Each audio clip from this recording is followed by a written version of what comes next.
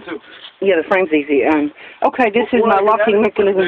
When you're done with that, we can make a video of the front cab. Okay. Before I put all my shit in. Okay, that sounds so good. I have to take that out, and then you can make a video of this, I guess, before I put everything in. Yeah, that sounds good. Okay, this is the mounting system for the shelves that go in here. These are done down here.